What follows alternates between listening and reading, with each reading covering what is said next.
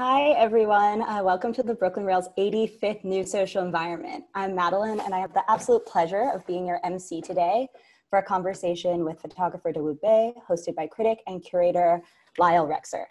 We're also thrilled to have poet Farnoosh Fatih here, who will read to close today's program. It's almost hard to believe that this is our 85th daily conversation since we began this series in mid-March, and we're all so grateful to have you here today. It's so nice to see so many familiar faces over the weeks. Lyle Rexer is an independent critic, curator, and writer.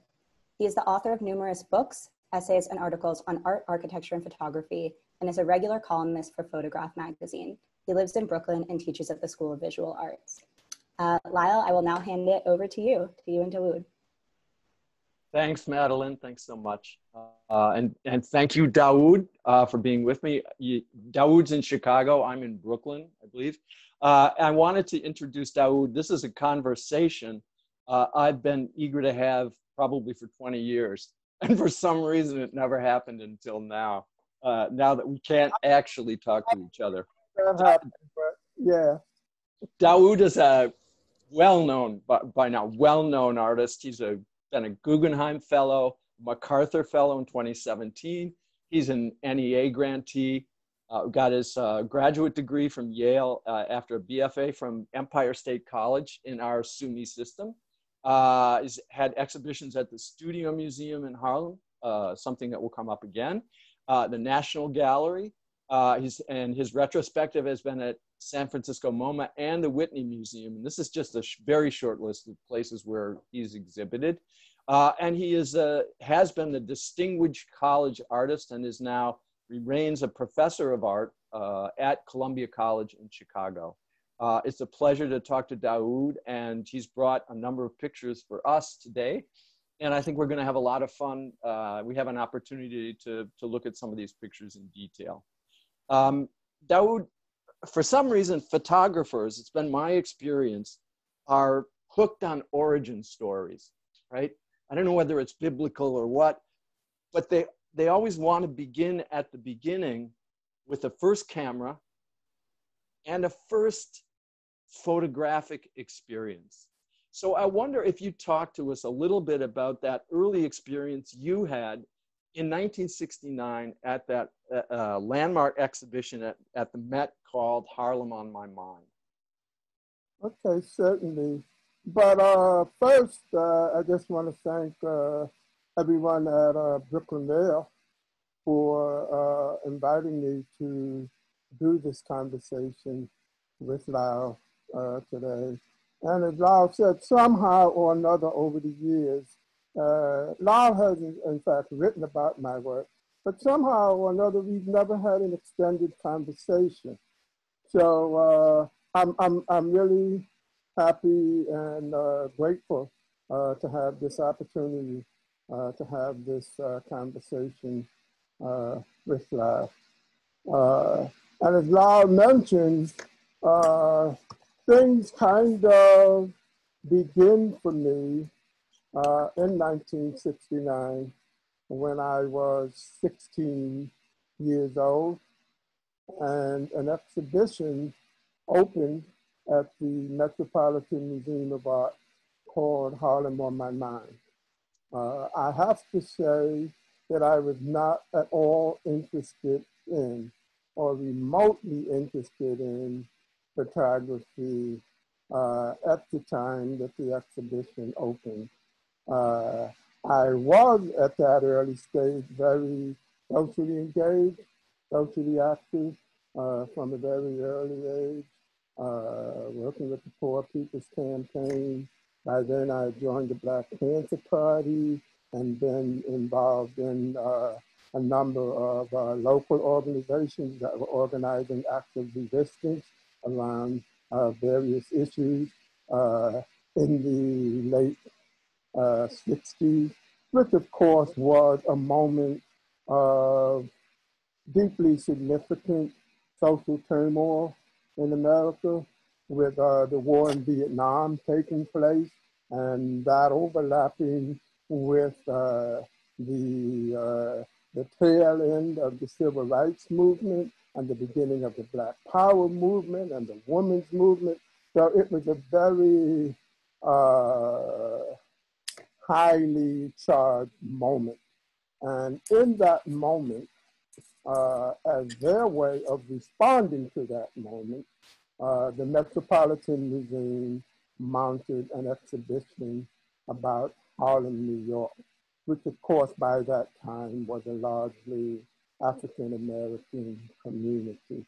And the exhibition and the shaping of the exhibition was well-intentioned, but fraught with a number of missteps.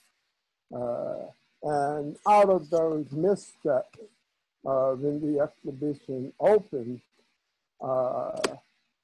there were protests mounted around the exhibition. And those protests initially had to do with the lack of input that the Black community had been allowed to have in the construction of this exhibition that purported to be about their community. That was one side. On the other side, and I don't want to go into a long history lesson here, I highly recommend Susan Kahan's book, which details all of this in great detail. The book is called Mounting Frustration, and it's about this moment in relation to museums. So I highly recommend Susan Kahan's book, Mounting Frustration. It gives a really deep inside history to this moment. But at any rate, the controversy around the exhibition spilled over into talk radio and local media. And I read about it in my local paper and decided that I wanted to see what the controversy was about. Because I was already socially engaged, so it came on my radar, and there were picket lines mounted in front of the museum.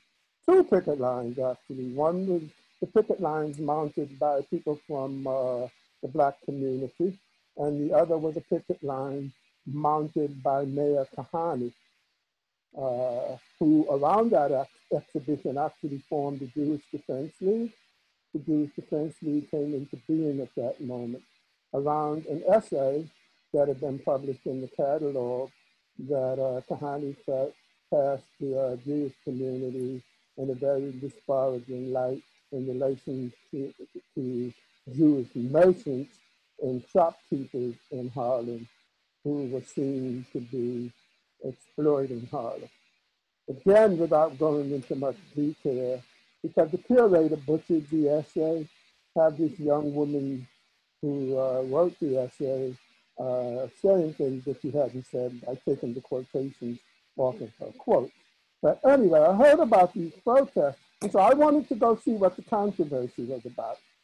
I suspect I may have even wanted to get on the picket line, because certainly if I had gotten there and there had been picket lines, I don't know that I would have crossed them to go in and see the exhibition. But as fate would have it, on the day that I got there were no picket lines. And that left it open for me to go in and see the exhibition. And I guess I could summarize it by saying it was a transformative moment. Seeing pictures of ordinary African Americans on a wall in a museum, it kind of changed everything for me.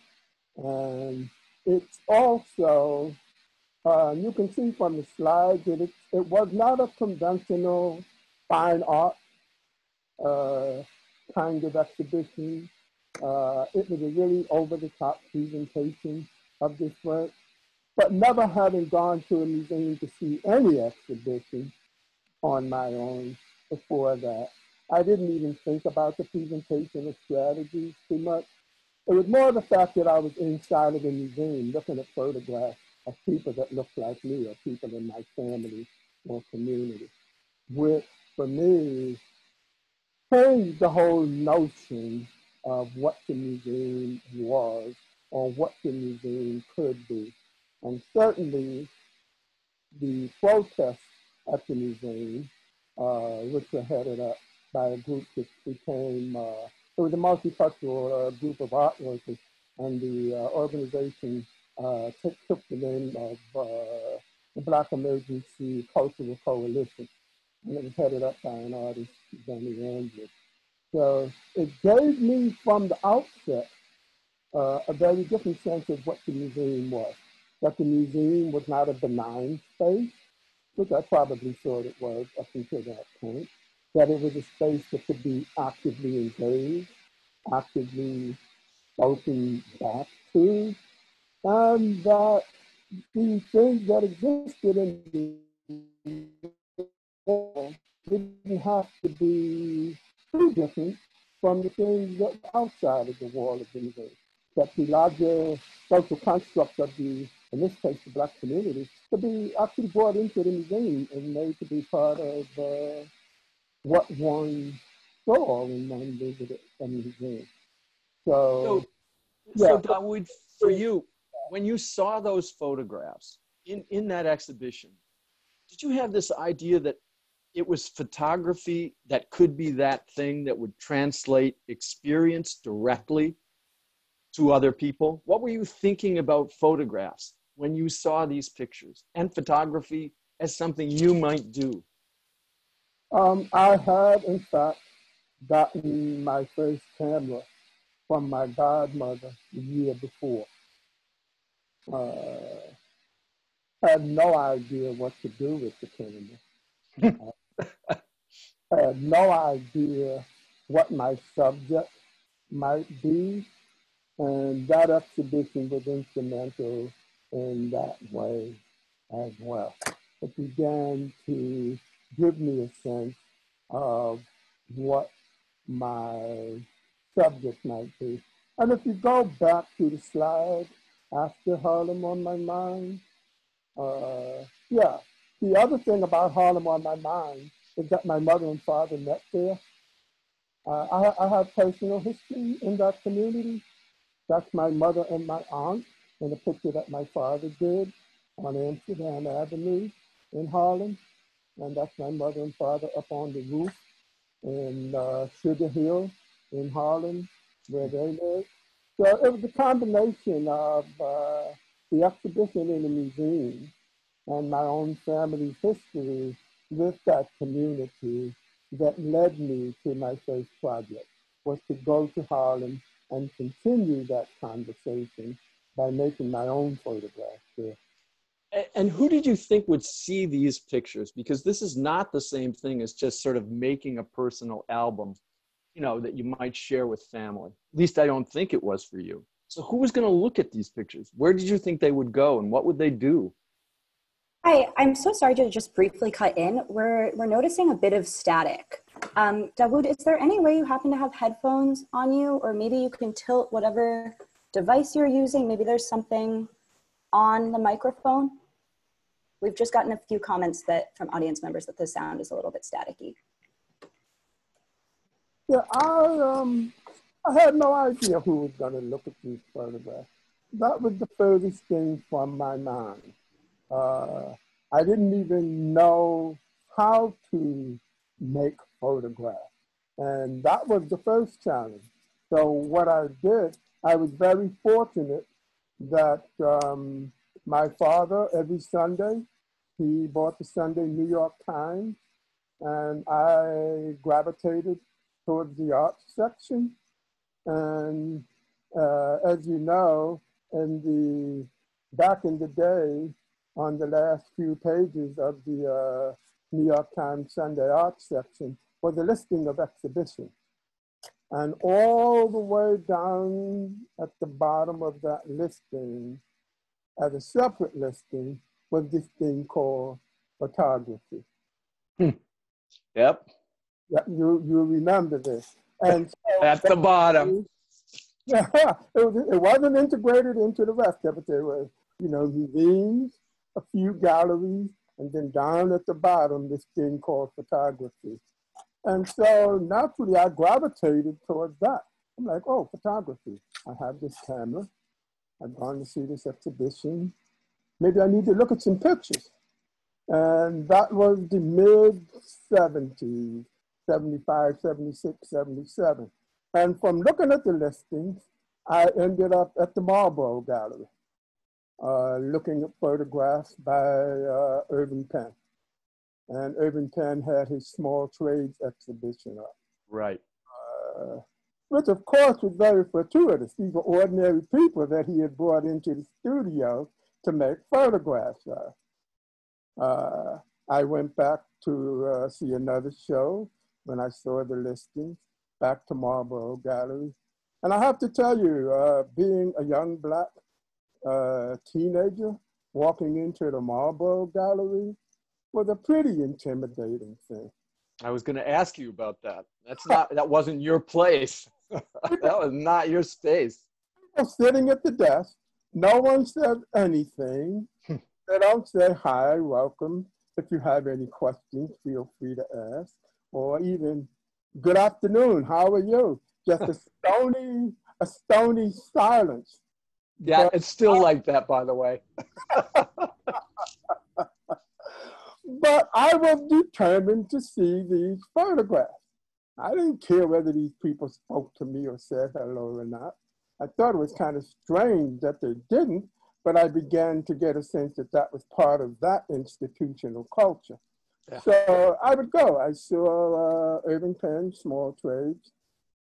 And then for the first time, I saw Richard Avedon, his portraits. Different, of course, from Penn, but they had in common that they were pretty straightforward. They were photographs of people either standing or sitting and engaging the camera. And somehow something meaningful could be drawn from that very fundamental relationship between subject and between the subject and the photographer through the camera that left the viewer with some sense of the individual that they were engaging. And so I just started to look at a lot of photographs because I was young, hadn't taken any photography classes, hadn't been looking at photography books. So that was the beginning of my self-education, really. And then I went to MoMA. I saw that there was a photography gallery in MoMA. And so I just started walking around. At that time, you could probably pay a quarter or 50 cents and walk around MoMA and stay as long as you want. And in the photography galleries, the thing that resonated for me were these photographs by a photographer I'd never heard of, named Mike Disfarmer. Right. You know, and of all of the looking that I was doing, because I looked at Harry Callahan, I knew I was not going to make photographs of weeds of grass in the snow. I mean, I thought they were very poetic, but it didn't seem like anything I would be interested in doing. So I think I was looking both for my subject, but looking for a conversation within the medium that I could attach myself to and bring my subject to that conversation. Yeah, let's go ahead to the Harlem photographs. Right. Because out of all of that looking, and also I stumbled across a copy of Ward de Cawaba's really foundational book, Sweet Fly Paper of Life. And these were a very different kind of photographs. They were much more, I guess you could say, aestheticized. They were not direct portraits. There was obviously some other kind of a different idea about photography, but it also centered on the Black subject. So De Kawaba became very meaningful to me as well, and part of my early project of self-education. Yeah, so let's keep going into the picture. Right. So when you got to Harlem, tell me about that experience. You're on the streets. In some sense, it wasn't your neighborhood, right? I mean, that's not where you grew up. And I'm just interested in you as a young photographer just encountering people? How did you talk to them? What did you discover when you started to shoot on the streets? What were those relationships like? Okay, let's move past this farmer. This Right. is farmer. That's Penn. Small trades, and here's Right. I enter the conversation. Initially, I actually spent considerable time in Harlem, just walking the streets, getting to know the community. And I guess you could say also allowing people in the community to get used to my presence. I had some intuitive sense that you couldn't just show up and start making work. Would that have been a political awareness as well? At least something of it.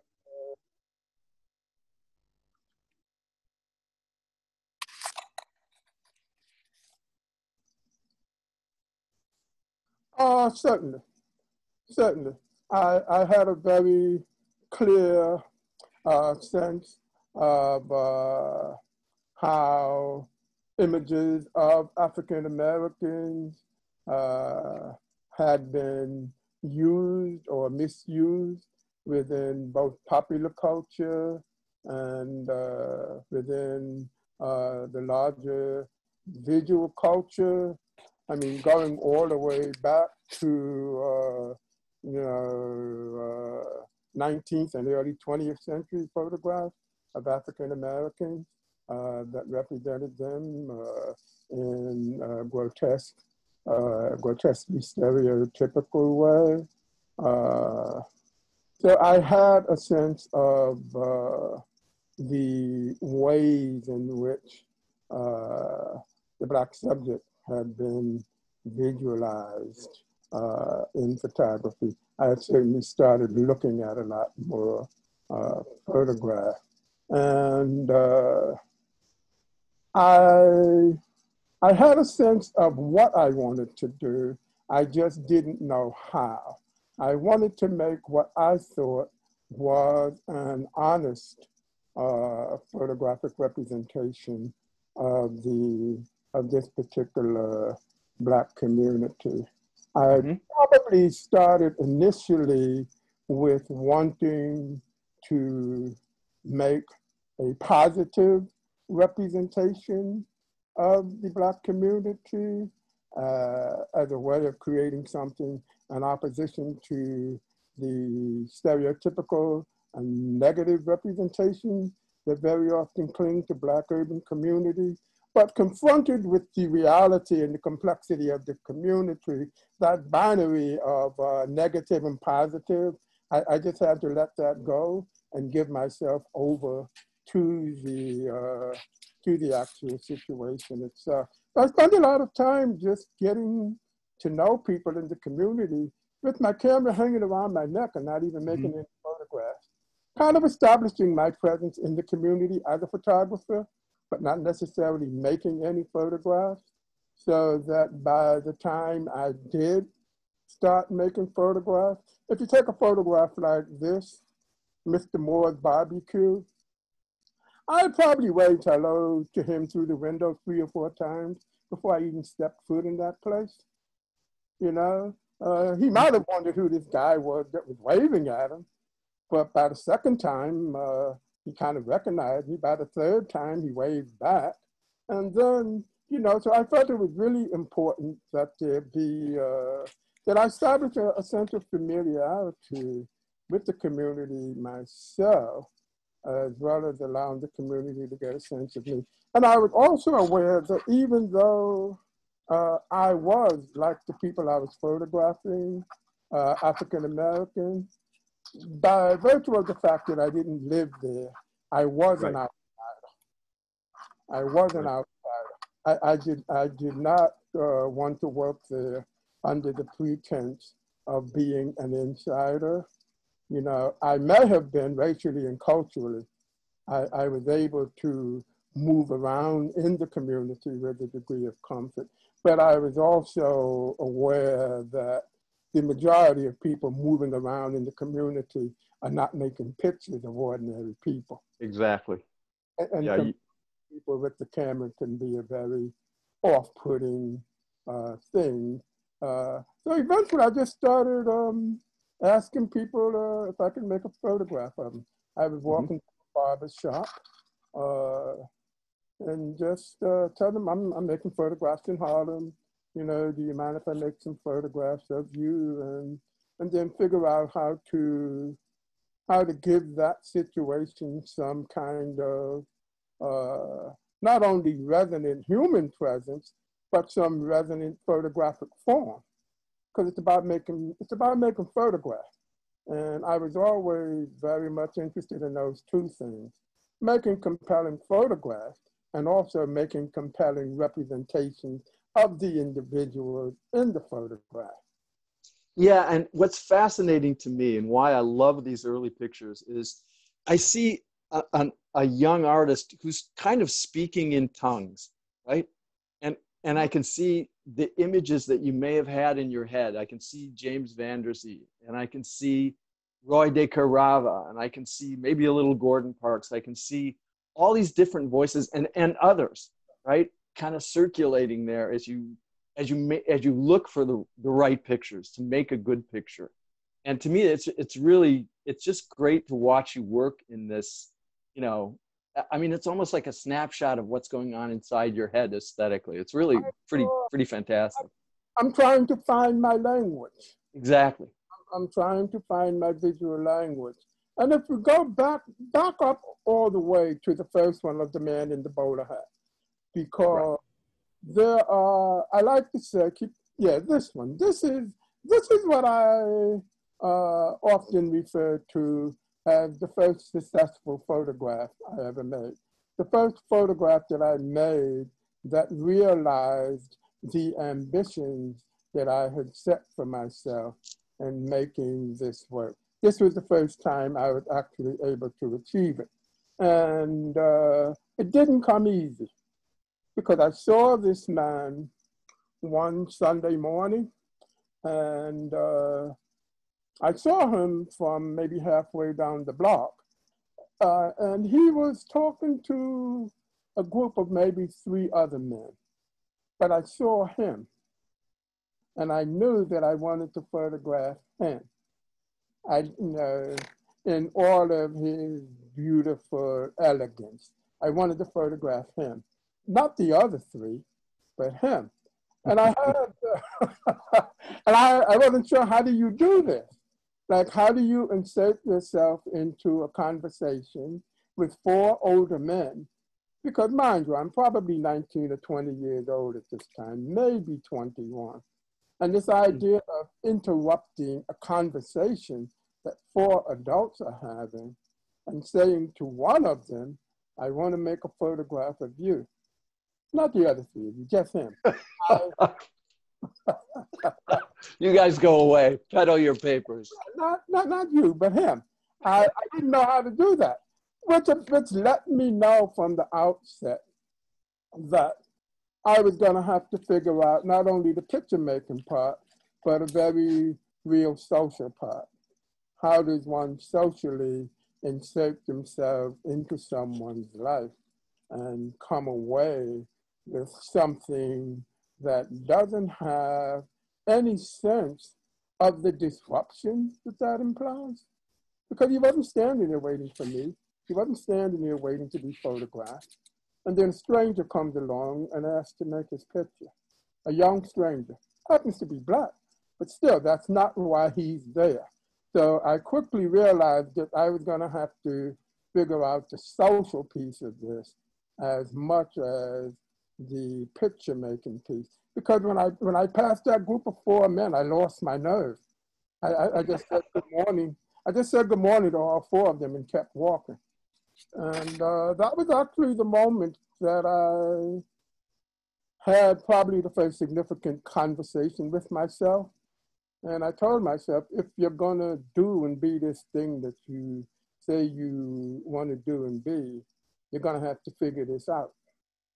Because it's clearly more complicated than you thought it was. There's a whole you know. And so I turned around, steeling myself, trying to figure out how I was going to ask this man if I could make a photograph of him and not the other four.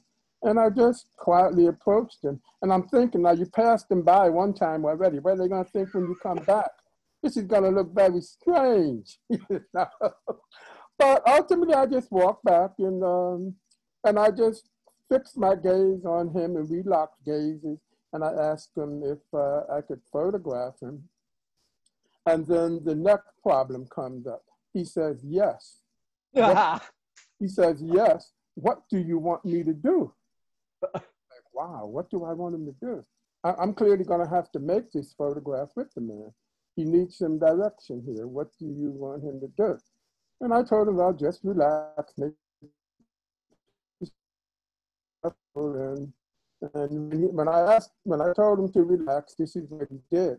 And of course, there's always some lucky little grace notes that creep into the picture that you can't quite direct. You know, that beautiful gesture with the hand in the foreground, that was all him. But this is the first time I was able to break through and do the thing that I said I wanted to do.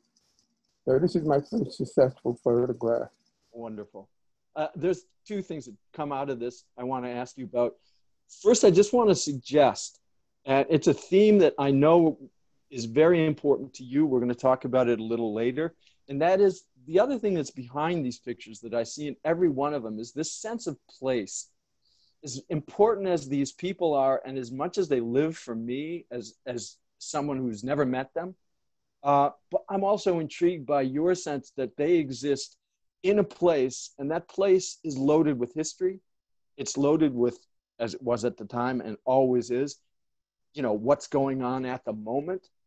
It's a place of history, but it's also a place of now. And that joining of people and place, is that a theme that is going to run through the rest of your work, or so much of your work later on? It does, as I see it later on, especially more recently.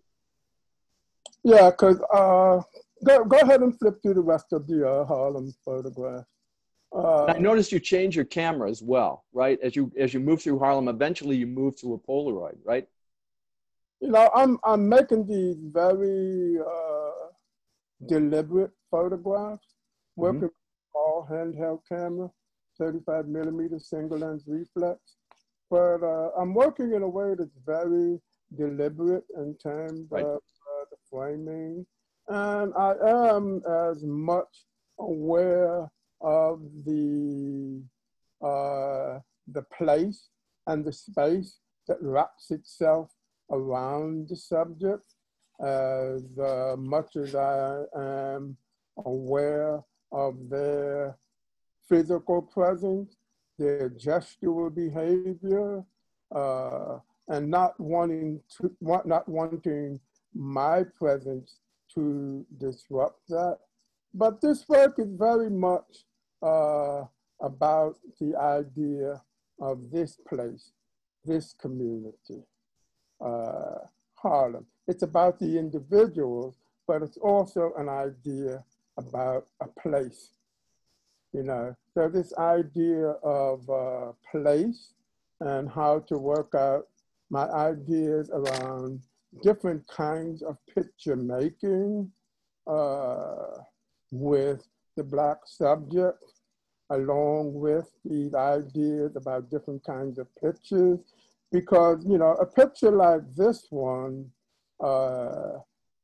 is very different from the one of the man in the boulder. It's Absolutely. A spontaneous photograph. It's a conversation with a different photographic tradition. That had everything to do with beginning to look at other photographs. In addition to Walker Evans and Dorothea Lange, the FSA and W.P.A. photographers. That's a certain kind of picture making tradition. This is more Gary Winogrand. Exactly. It's got that rhythm of those figures in the, it's a wonderful picture. It's a wonderful picture. Yeah, because it's much about making certain kinds of photographs as it is making photographs of the Black subject. I'm very consciously engaged in both of those things. You know, this photograph, and I increasingly, probably because of my ongoing reading of the history of photography, which begins to expand, and I'm looking at other kinds of photographs. Right. And I kind of want to be in conversation with this history and bring my piece of the conversation to that history. Let's see what the next slide is. But you may have passed it. Yeah, this one. Yeah. Again, this is a very different kind of photograph.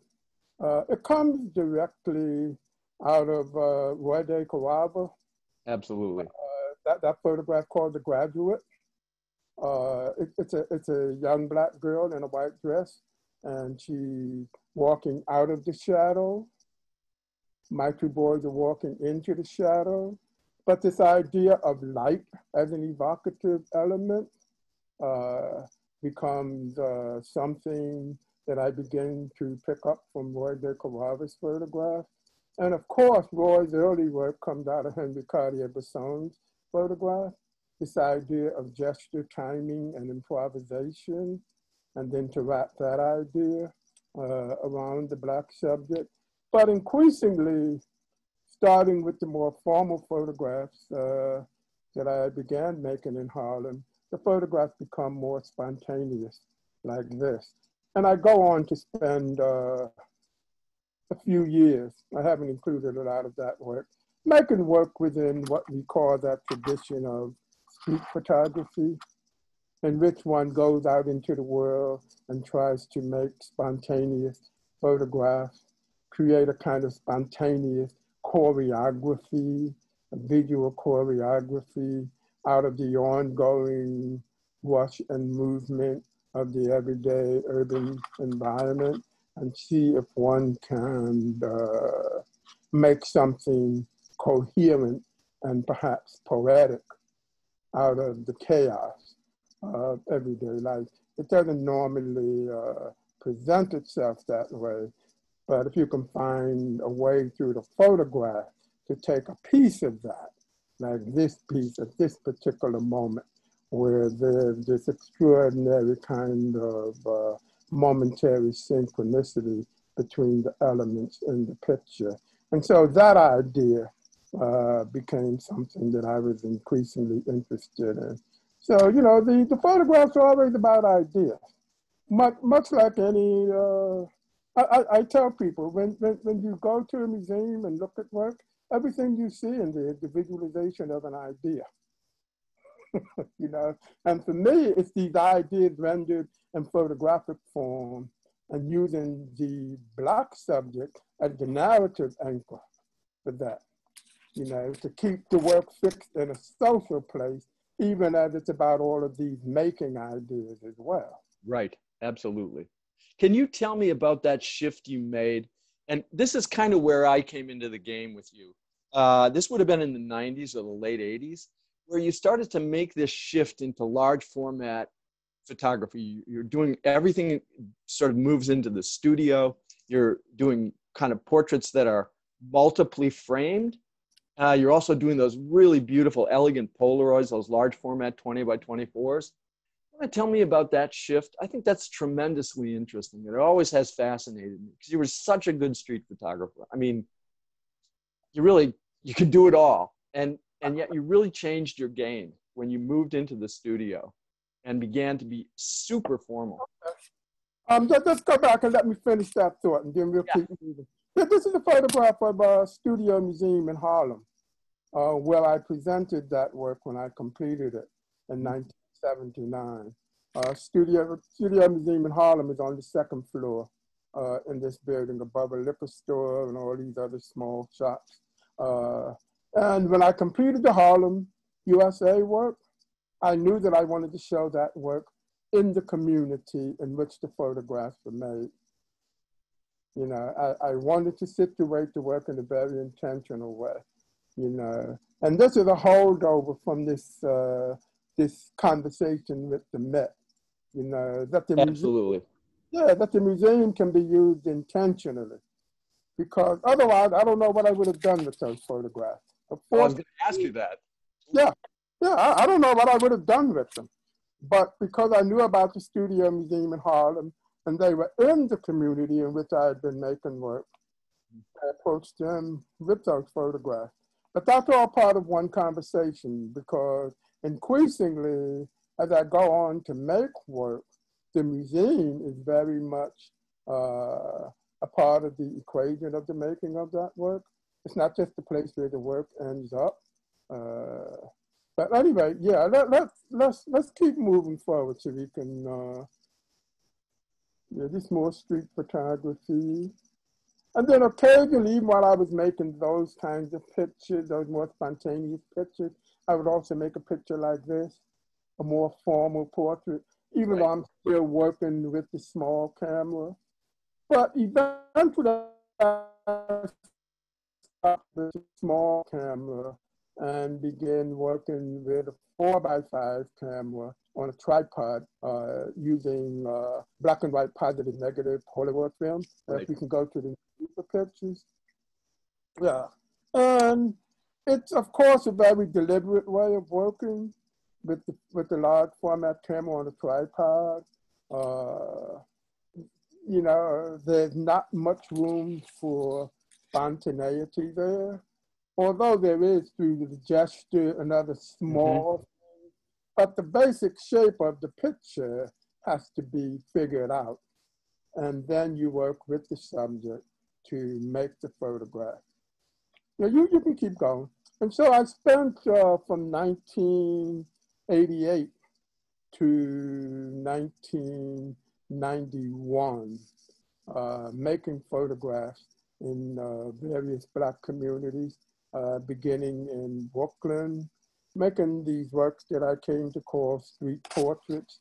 And they're about giving the Black subjects in these photographs a kind of performative space within this idea of making a formal portrait in an informal environment of the streets. It's very formal because it's a 4x5. No one in any of these photographs were doing what they were doing before I approached them and asked them, could we make a photograph?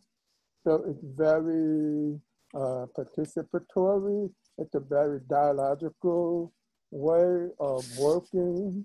Very much. Yeah, and what was important about this work too, the use of the positive negative Polaroid film allowed me to give each of the people that I'm photographing an instant 4x5 print of themselves in return for their participation. So it was a much more reciprocal kind of process, because I began to have ethical problems with this idea of making these spontaneous photographs of people in the street that the subjects themselves were never in possession of or never saw them. And I wanted to address that in some very real kind of way, even as I wanted to make a different kind of photograph.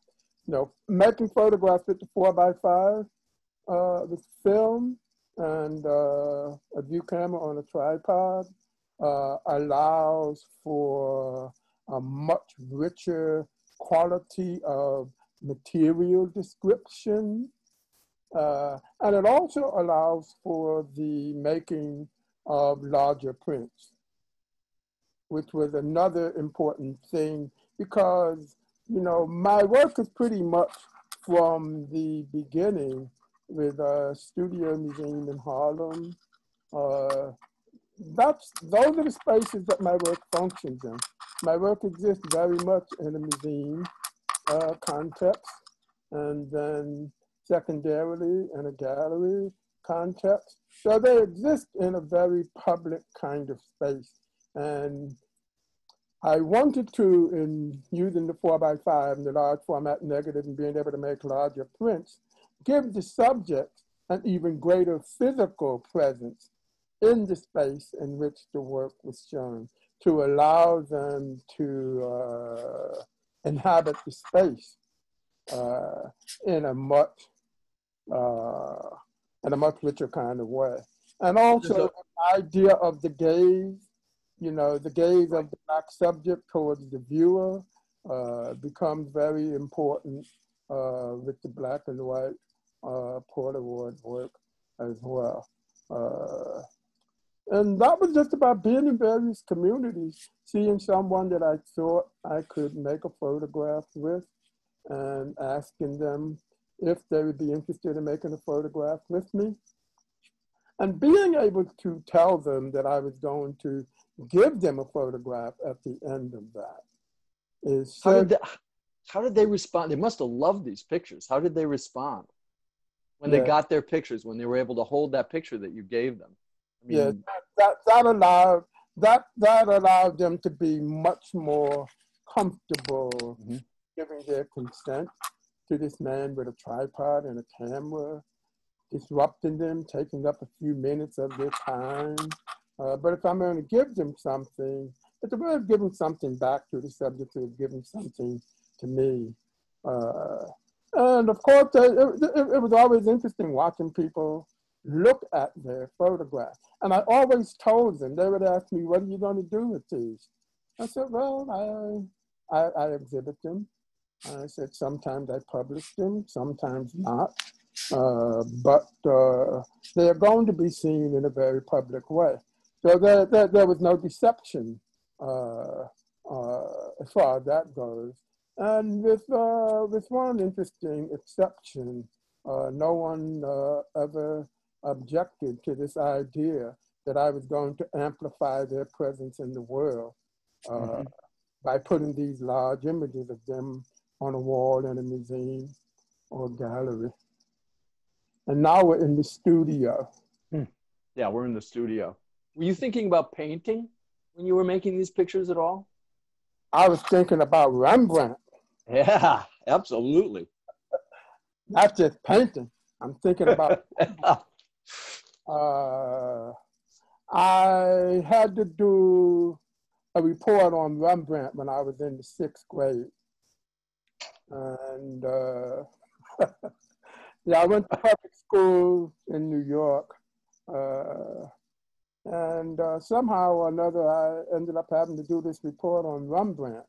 And I fell in love with the work. I did the report and never forgot the work. Yeah.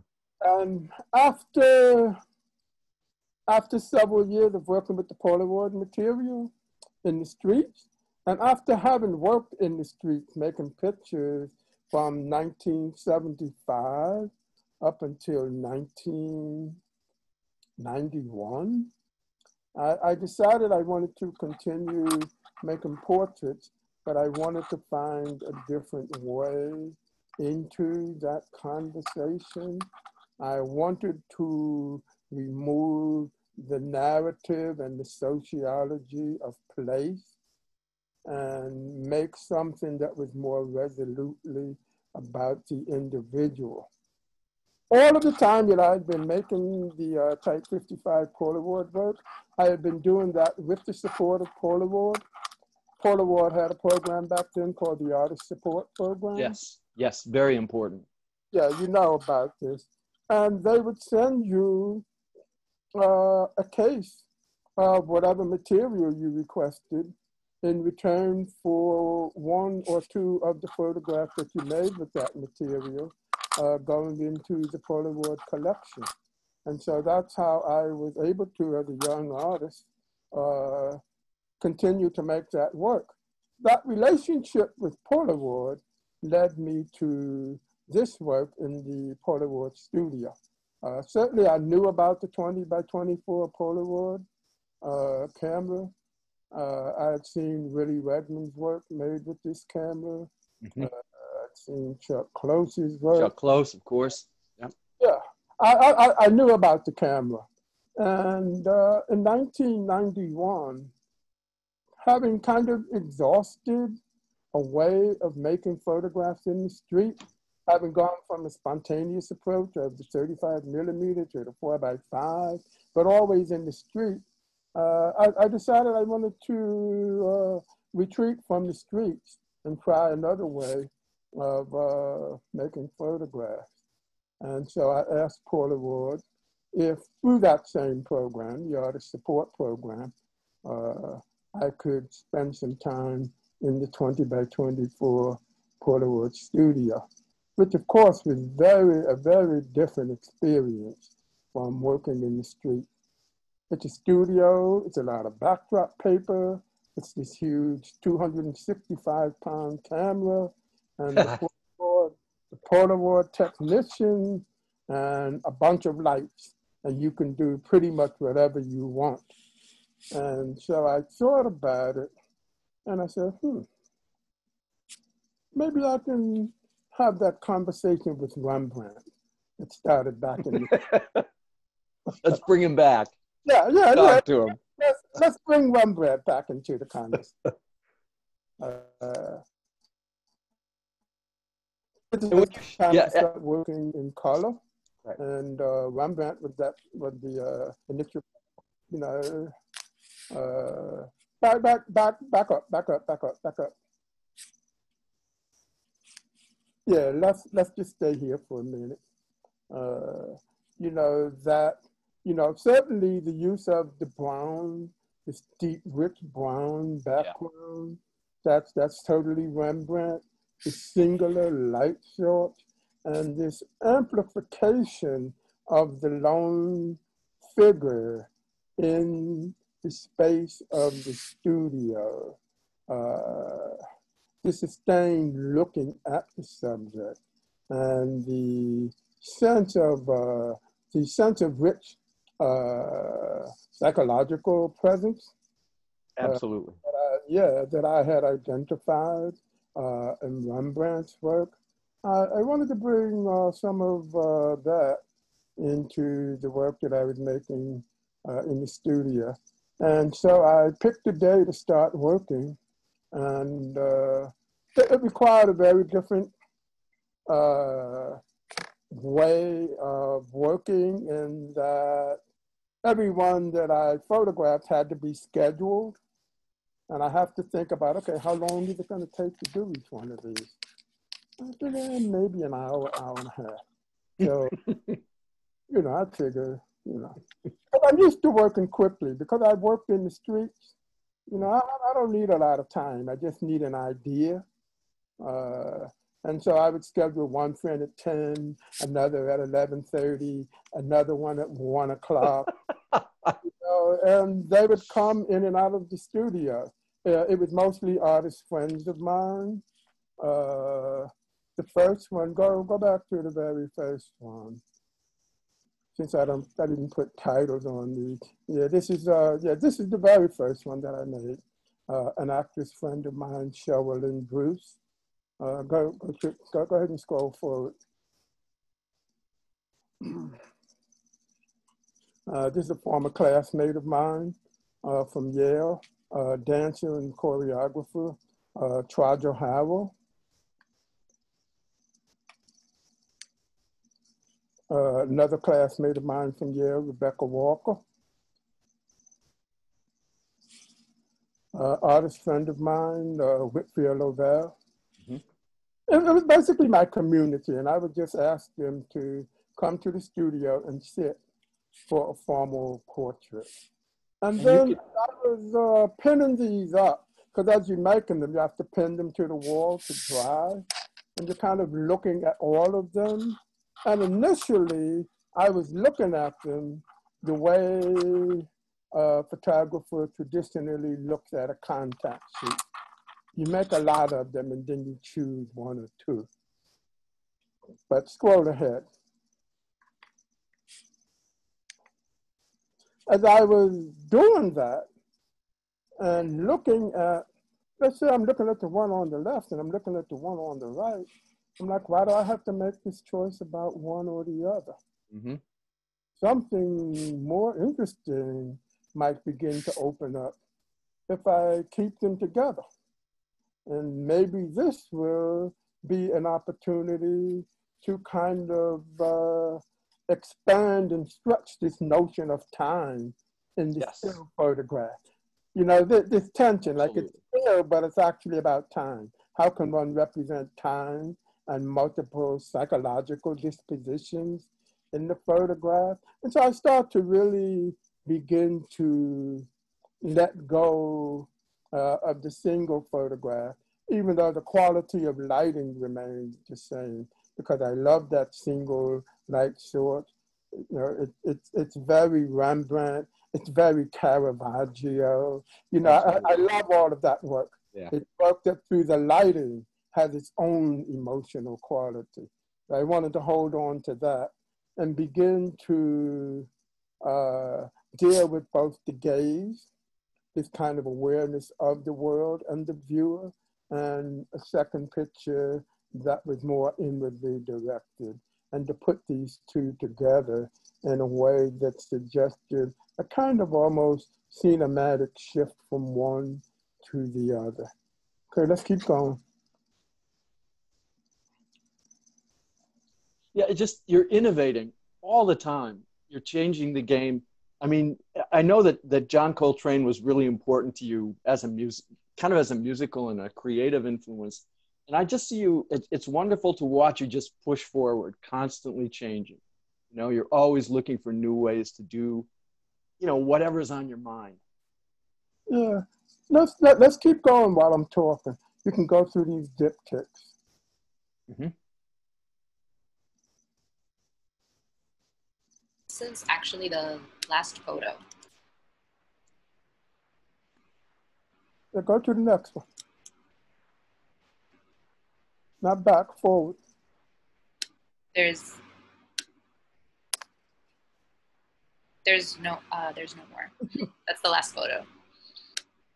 Okay, while they're doing that, I'll answer your question because, you know, for me, I never think about it in an overly self-conscious way, i.e., let me do something different. Uh-huh. I get to a place where I feel like I've answered a question sufficiently, because part of making the work is asking a question. You know, what would it look like if I did this and used that kind of camera and turned it into a more reciprocal process as a way of subverting, you know, this notion of a singular ownership of the image. Okay, so that's the question. What would it look like? And then I set out to answer that by making the photograph. And then when I get to a certain point, I don't necessarily pick a number, but when I feel that I have explored that idea and answered that question as far as I can, I feel like I want to give myself another challenge, but to stay within the broader frame of concern. With that work, it's the portrait, the human subject, the Black subject, photographic representation around the Black subject, and to think about the different ways photographically that I can engage that idea. So it went from the single images in the Polaroid studio that were very much informed and inspired and set off by Rembrandt's paintings. And then kind of secondarily Caravaggio, because when I'm lighting a photograph, I kind of say it needs more Caravaggio. That's right. Yeah, not enough Caravaggio. And I don't want it to go too far. Right. You don't want it to turn totally dark. You know, I know we're about to probably maybe move to questions from the audience, but yes. We would be remiss if we did not spend a little time talking about some of the more recent work on the Underground Railroad, which for me has been a total revelation. It's been super important. I wonder if you could tell us how you made that move into a project which is very much all about a place or a route or a time, and not about individual people at all. There are no people in those pictures, and they're really dark. Well, if we can get the images back up, where are we with the images? I'm not seeing them. Is anybody seeing them? I think we reached the end of the slideshow, but we can pull them back up, or we can go directly to the Q&A right now. Yeah, put it back up. I need to go to the Harlem Redux photograph. Okay, Nico, do you think you can pull it back up right now?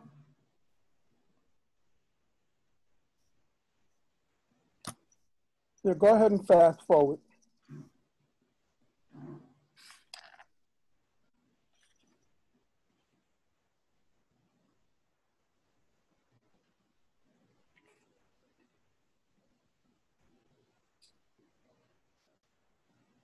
While they're doing that, all of these photographs, with the exception of the studio, and keep going, we're going to get to the new work. They all have to do with a sense of place. So this idea of the narrative of place always figured in the work. Even when I've gone into the studio as a way to consciously remove the narrative of place, it's about creating a different kind of space and place. But if we can keep going, so I can get to Lyle's question about the more recent work. Yeah, I'm not sure. For some reason, this group of images cuts off at this one, and all the subsequent ones we don't see. I don't know whether that's a different PowerPoint or. Do we have the other images or? I've got them. If you'll let me share my screen, I can bring them up.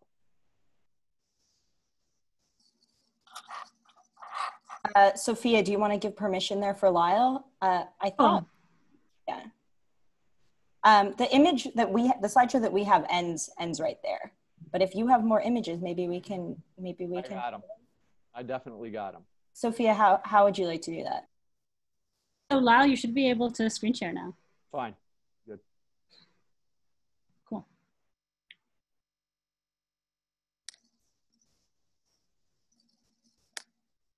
Okay. You guys can see that, I assume. So let's go big.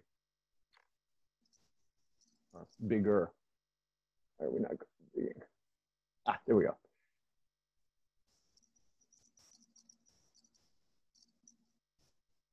Run down here. So you were talking about Harlem Redux, which I think is a super important series of pictures. Yeah, that's to Harlem Redux. Okay. Yeah, we'll let this go too. I just got to run it down here.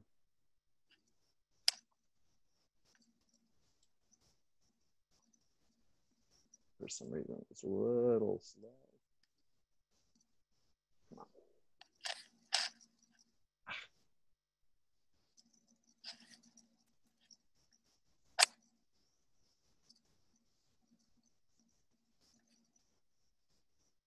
Sorry about this. It's a big file, so.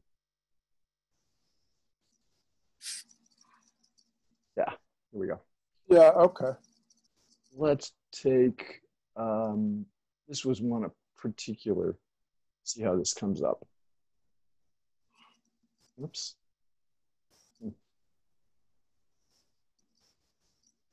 Sorry about this. I don't know why things are slow here.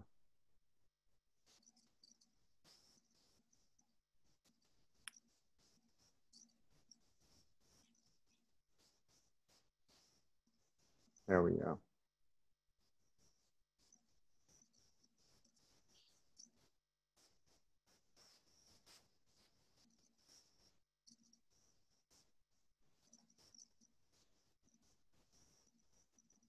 You see that one? Yeah. Let's see. Okay, here we go. Yeah, so, okay, we can start here. Yeah. Yeah, I had, over the years, visited Harlem periodically, and Harlem has undergone several different waves of gentrification.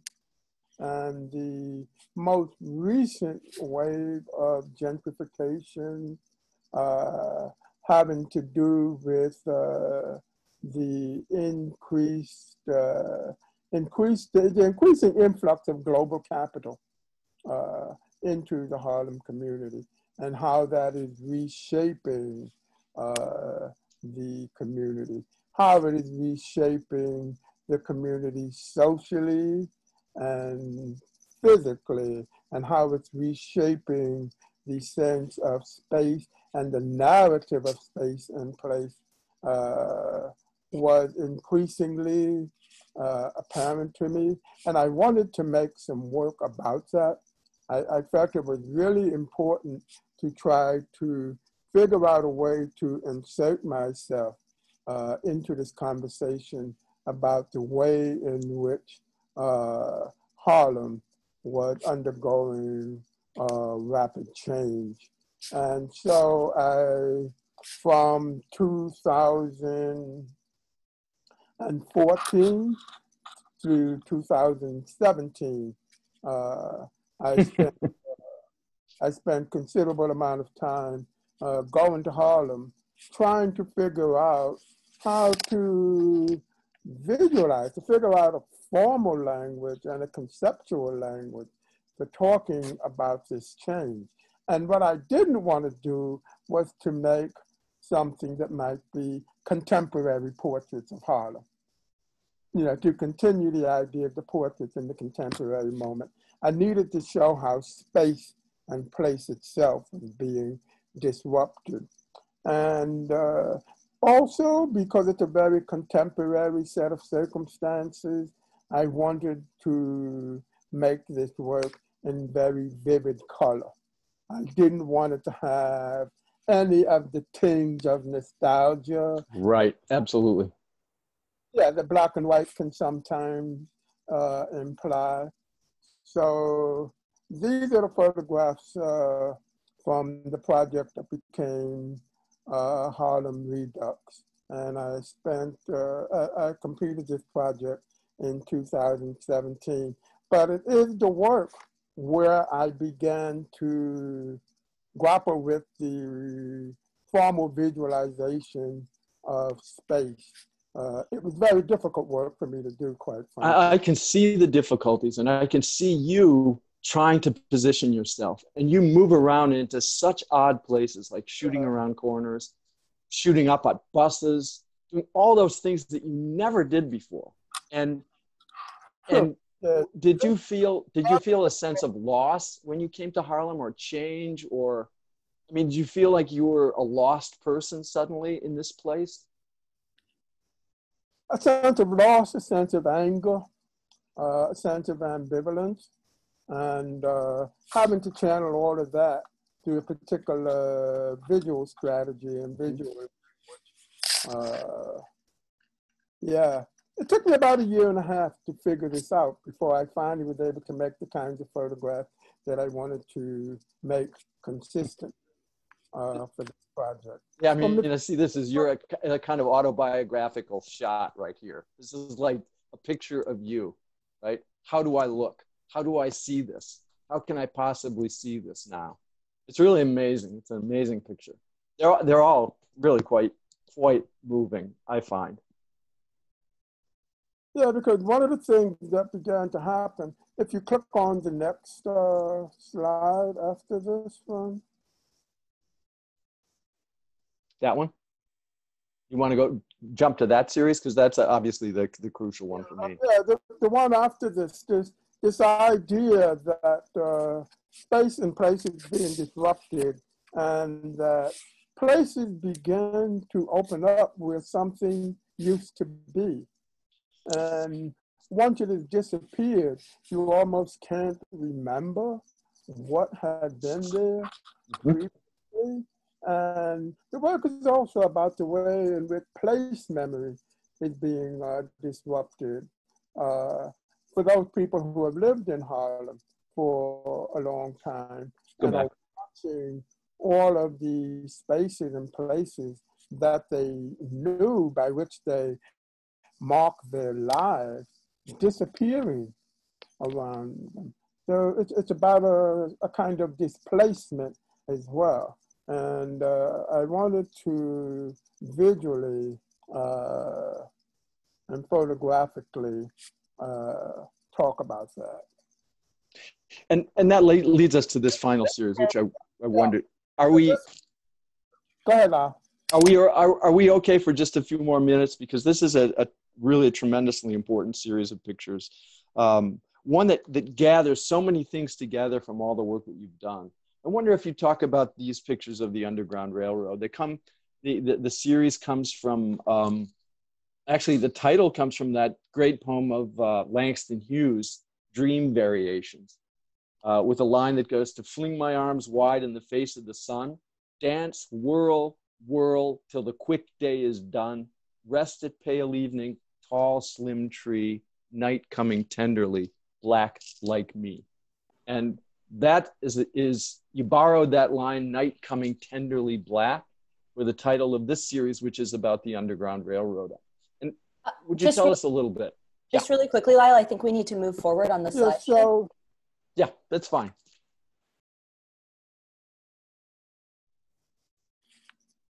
Can we get that work up? No. Yeah, it's up. I don't think it's up on our screen. It's not up on your screen? No. That's funny. You should have seen everything. Where did we stop? Okay. I believe we are seeing slide 55. You're seeing slide 55. Okay. There we go. There we go. Okay. That's what you see, right? Here, I think, yeah, now we're good. And you see that? You yeah. see that? Okay. At least if we can do it that way, then that's fine.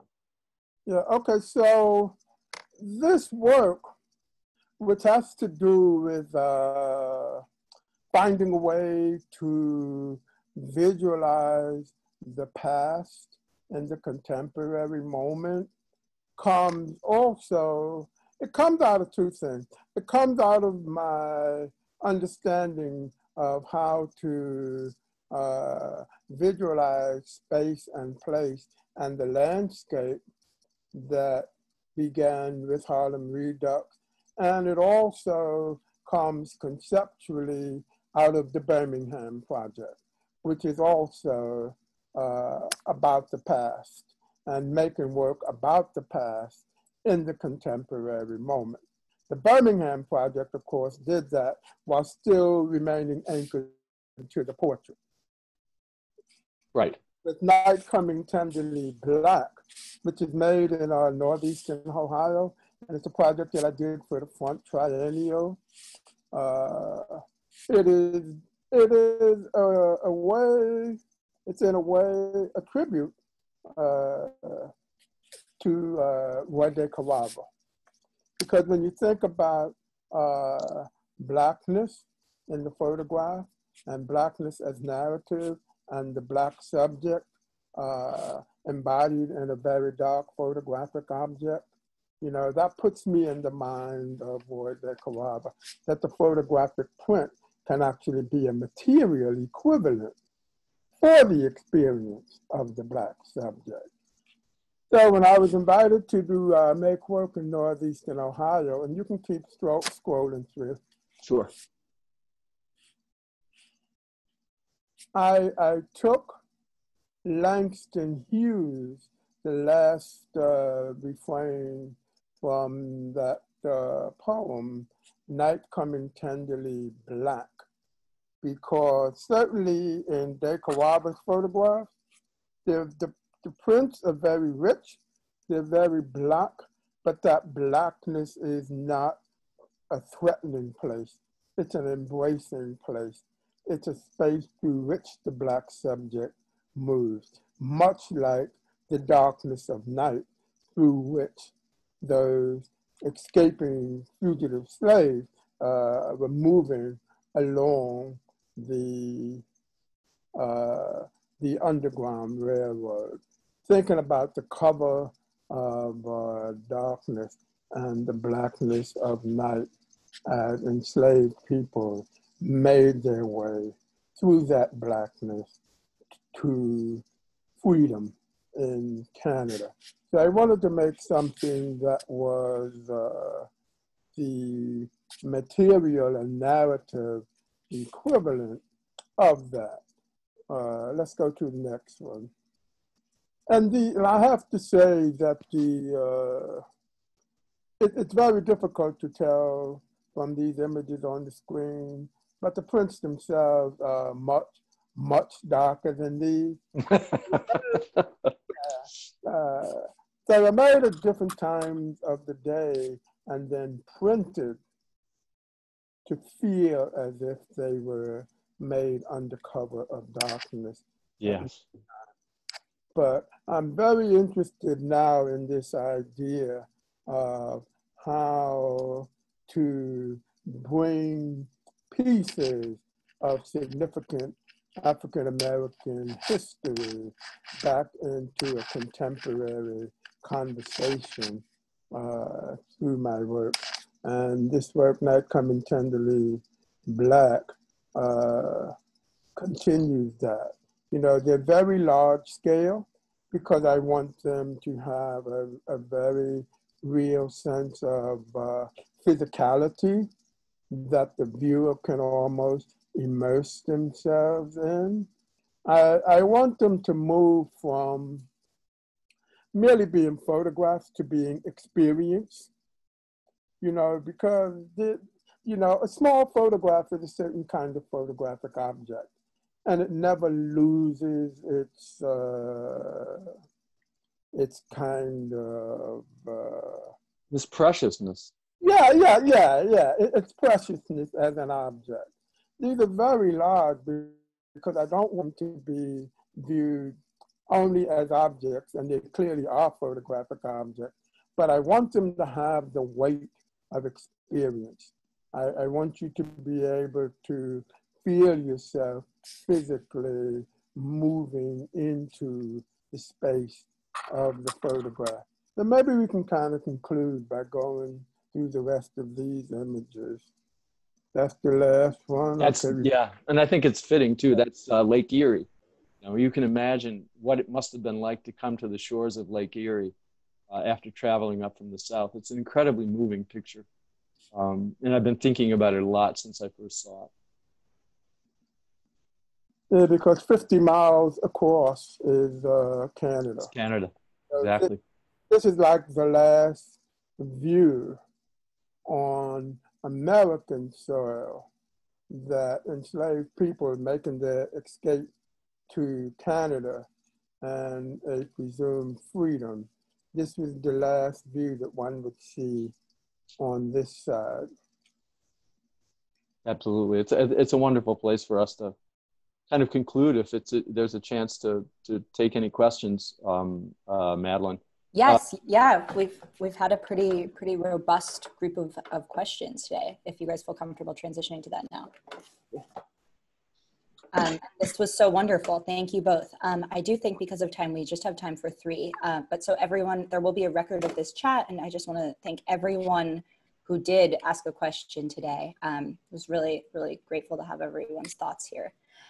First, I'm going to go to David. And David, I'm unmuting you right now if you'd like to ask your question to Dawoud. Oh, sure. Great. Hi. Hi, Dawoud and Lyle. Really great to hear you guys. How are you? I'm good. I'm good. Really nice to have this conversation between you guys. And Dawoud, I wanted to ask, we've touched on this a little bit when we met, but I wanted to ask what the experience of getting your M.F.A. at Yale, what that did for you as an artist, what the experience was like, what the community, what you encountered there, and how maybe it changed. You're laughing and laughing, but how it changed? Did it change how you felt about yourself? You know where I met you, right? Yeah, exactly. That's where it's coming from, man. It's an interesting question because I had my exhibition at Studio Museum in Harlem in 1979. And I went to grad school at Yale for my M.F.A. in 1991.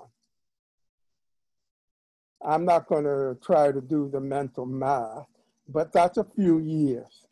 And quite frankly, when I started making photographs, the whole M.F.A. question, I would say at the time I started making work in New York, the academic art industry hadn't quite kicked in yet. Same for photography. The whole M.F.A, B.F.A, it didn't exist. And my first academic experience was actually at the School of Visual Arts. I took the first group of pictures that I had started making in Harlem and used those to apply to the School of Visual Arts. I got a full scholarship to SVA, stayed 2 years, but I wanted to get back out and continue making my work. Certainly, you know, no one that I studied with at SVA had an M.F.A. You know, that was not something that anyone thought about. Back then, you found yourself a mentor or you apprenticed to someone and you made your work. But those 2 years at SVA proved to be very important in terms of expanding my community. Because at that point, my community of artists was probably limited to the people I had started meeting at Studio Museum in Harlem and the Schomburg Center for Research in Black Culture, also in Harlem, a very active exhibition program. Going to SVA introduced me to another community. I would say primarily through one of my teachers, Larry Siegel, who had founded the Midtown-wide Photography Gallery. And I started frequenting the Midtown-wide Photography Gallery and met Michael Spano and started to meet a whole other community. And so I became increasingly aware of the communities that attached themselves to certain institutions in a way that I hadn't before. With Studio Museum, it was largely a social thing. That's where people like me hung out. That's where Black people who were artists found each other. But I don't say that passingly because institutions are hugely important to the formation of communities. You can't form a community by standing on a street corner. Maybe by happenstance you'll bump into a friend or two, but in terms of forming communities, institutions are important. So the first time I became aware of that, because it expanded my conversation, was at the School of Visual Arts.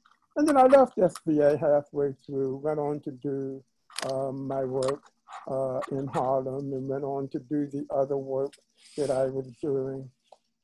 And then friends of mine started to tell me, Dawoud, you should think about an M.F.A. The first one who told me that was Carrie Mae Weems. We had been friends from Studio Museum in Harlem since 1976. And Carrie said, you should really think about going to grad school. I'm like, why would I want to do that? I'm making my work. And then another friend, a former classmate from School of Visual Arts, Lorna Simpson. Lorna said, yeah, you should think about grad school. All of a sudden, people start talking about grad school. And at that time, Lorna, Carrie Mae, Louise Stern, another former SVA classmate friend, Albert Chong. I don't know if you guys know Albert Chong. They all went on to UC San Diego. UC San Diego was recruiting quite heavily. So friends of mine left me in New York and started to go off to grad school. And I was still working, still showing. Pretty much anytime I applied for a regional fellowship, whether it was CAPS in the early 80s or New York Foundation for the Arts. I mean, I was a very diligent worker. I always had new work to apply with. So I tended to get fellowships whenever I applied, and I thought, I'm doing okay. And then Carrie May said, no, but you should really think about grad school. And while I was thinking about it, Lorna came back because, as we know, an academic period in grad school, it's 2 years, but it's actually 18 months. It goes by. And so making my work, my friends had gone to grad school and come back. Exactly. Well, maybe I should think about, maybe I did think about this grad school thing. I wasn't interested in going to UC San Diego or catalogue. The West Coast is very theory driven. I was not a theory queen, and I'm not a theory queen. I don't come from that. I come more from theory comes out of the work rather than being imposed on the work. You make the work and then figure out where in the conversation that work, continue the conversation. But as my friends kept coming back from grad school, I had to think about it. And I think it was Carrie May who explained it to me in terms of just expanding your community. And by then I was already very good friends with Abe Morrell, Mike Spano, Willie Williams, and I mean a number of friends who had gone to Yale, going all the way back to the late 70s. And then Michael told me I should think about it. Michael Spano, you should think about grad school. And one of the things that I did notice at that time, even though I had a show at the Fine Art Museum, I was working, doing things professionally, but I began to notice things like, at that time anyway, almost every photographer who had gotten a Guggenheim in the photography area came out of one institution. And it dawned on me that there was, I couldn't exactly put my finger on it and say what that relationship was, but there was clearly a relationship between the photography program at Yale and any number of other institutions. It was highly regarded, and I was also aware of the fact that all of my friends who had come out of that program had a very rigorous work ethic. Like, they made a lot of work. They seemed to never stop working, which is something I believe very deeply in. And my son had just been born, and I decided with my son being born, I'm either going to do this graduate school thing now or I'm not. I had been quietly, because I knew a number of art directors, been doing some occasional editorial work.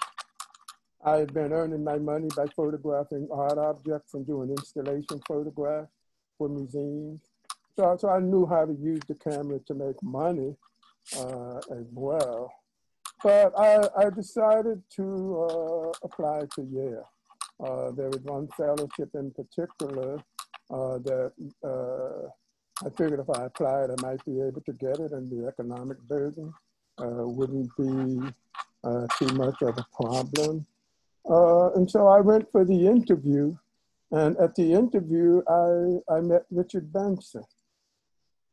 And I really, really liked Richard Benson.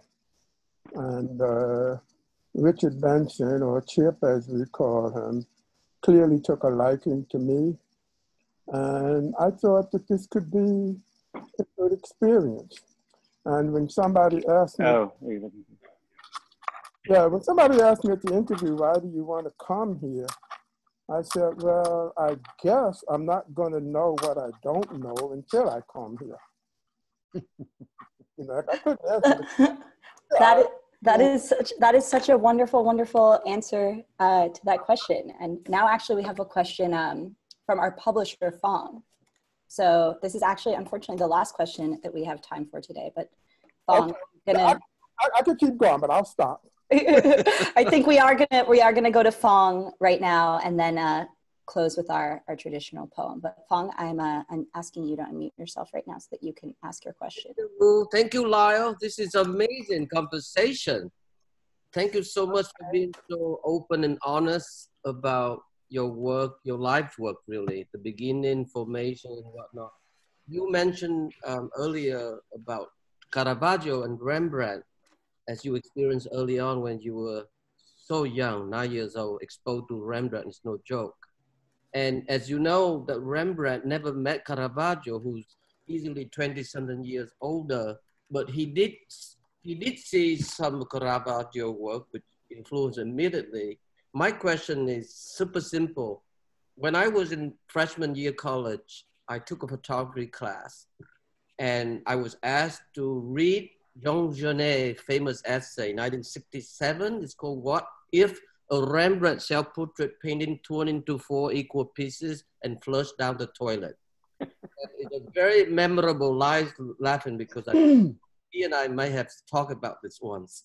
It's a very simple experience how Genet had sat across from the train an older man, and all of a sudden the rushing up realization of decay, physical decay, you know, that have relationship to the last time he had seen self-portrait of Rembrandt, because as you know, he died as a poor man after his son Titus died a year before him, and the second wife, Hendrik Stoffel, died just a year before him. He went bankrupt. So the point was that the vulnerability as an issue was the key to the late Rembrandt self-portrait. If you think the earlier one, when he made, was so proud. He was so incredibly proud of his skill, especially the treatment of chiaroscura. So my question to you is that vulnerability is a very interesting subject, depend how we portray it.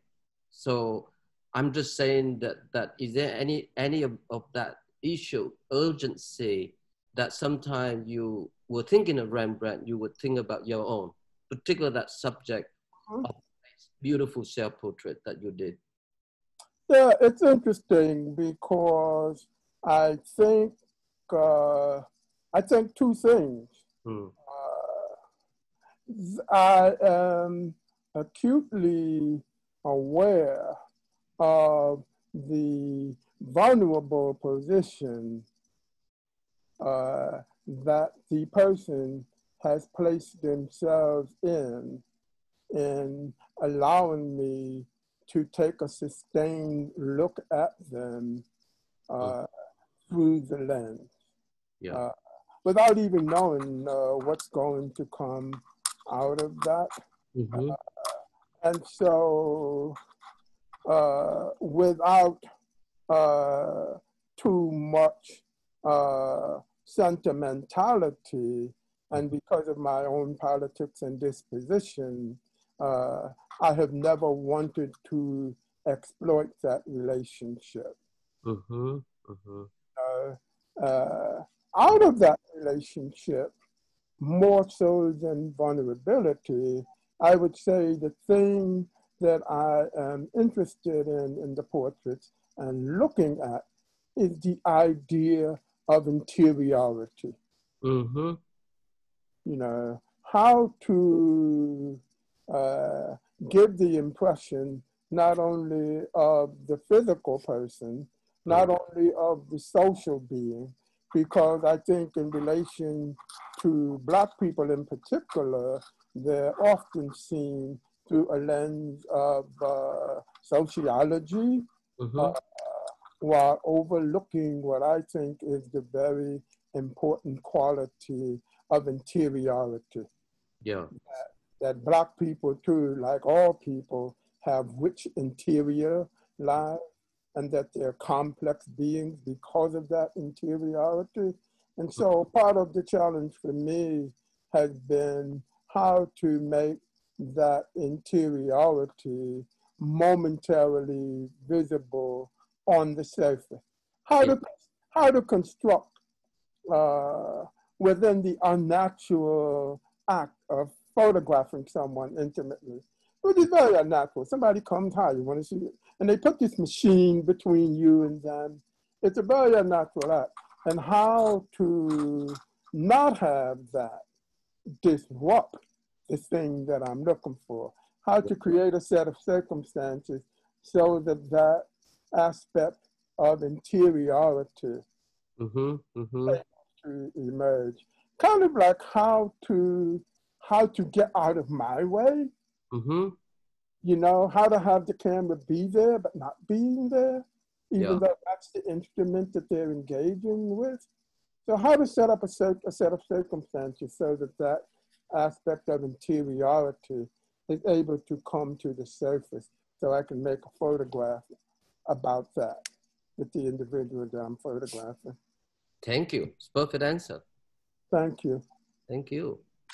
Dawoud and Lyle, thank you so much. I'm going to be thinking about surface interiority for a long time.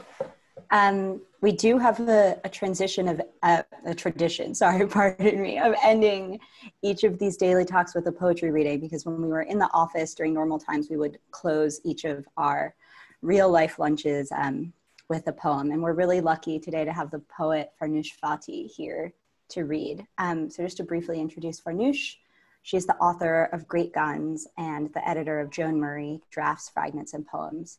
She's also the founder of the Young Artists Language and Devotion Alliance, and she's taught at the Poetry Project, Poets House, Columbia University, and Stanford Online High School. Farnoosh, we're really, really excited to have you here today to read. So I will hand it over to you. You should be able to unmute yourself. Hi, thank you everyone. Can you hear me okay? Yes, yes. Great. Thank you, Lyle and Dawoud, for allowing me to close with a poem. It was a privilege and really wonderful to be part of your conversation. And thank you to Madeline and Fong and Anselm and everyone at the Brooklyn Rail for hosting. I'm going to read one poem. It's about 4 pages long, but shouldn't take longer than 5 minutes.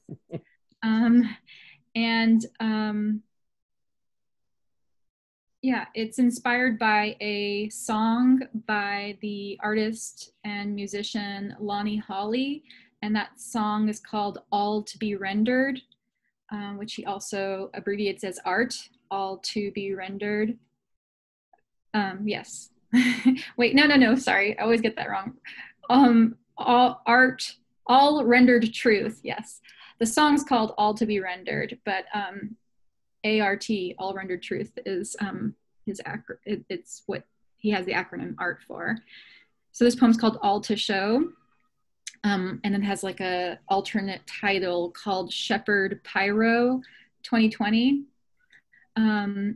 Okay. An angel's intestines light the way, a road whistled through a gap tooth, work, which is ceaseless wink. Cruel fingers, long and overflowing, appear at the exact moment of their flowering excerpts inside anuses, whose shepherd, stopping nothing, leaping to as if from a book about to suddenly shut, bent evermore, his size spotting his reflection, and his deepest bow offered him what? What she said was right. I'm very slow, not a problem with me. I've gone unwedded 40-60 into interpretation. There's very little room for perceiving. That's how obvious work is. But it is like only the arms of soldiers hanging in the service closet saying, if he needs to work, he should. Listening to the cries of the world, I don't approve it. Braids swinging from the stage, eel receipts coming out the firehead, the stage from which they say a penny dropped from my height could kill a one. Such a height. I was right to be chanted by innocence because I made my way, the long way, with it alone. since what little I was taught was very bad. I look at my hands and don't see God. That's how dense I am. Life at its most glass-bottomed green. I'm not here to uphold a robust version of myself, since God is the evocation of whom it is effortless not to know how lonely they yet are. And that's how my life loved me. I still don't know. I was right to be changed with innocence, as I made my way, the long way, with it alone, alone through grass among the deafest rhymes for boundaries, mother, father. Now I'm going to watch this poem burn all its virtues off its face. But what can you do for that? Wing dancing with only a swig from a goner's eye, swing dancing with a wig only. I have to ask what it is like. And for you, it is like everything. The stage has porcupines. Each one has a tiny show dog with a ribbon in its mouth winding through its quills, and a master in parallel doing it too. Hair brushed from my face revolved a bookshelf onto a lion's mane full of gum, and flip-phoning blood spray from the ring a clown nose shattering at the end of whose sentence Mariah Carey, bending over, setting off alarm in bonnet space, coke bubbling her collar lace, curling blood signature, life-spanning signatures. From all this burning backside on fire stands a shepherd, cocktailed, poking crutch through donut shade, with rose watts for a tie, and calls beyond profesh, ironing downstream what others call long distance, and a hand ghostly as a note taken, a blink lowering from a spider's thong, and the bill, the fire bill, will becoming more than good, and door slams from behind made of 100% heaviest doll blink, and roses and blowhole asides. It is a persuasion that I have to ask, what is it like? Assembling the crowd of wounds gathers on a hand, and in assembling makes an infant's face, into which they crowd and drop their purple and rose gold hind changes and laughter fully into its story. Licks, lollipop to the forehead earth, reading, pressing lightning, flowering worms, bookworms, since reading for me is both and forth knowing and looking. And what have I come for? Space roses, rose wigs for newborns, makes that face wince. Thank you. Thank you. Thank you so much. Thank you, Fatih.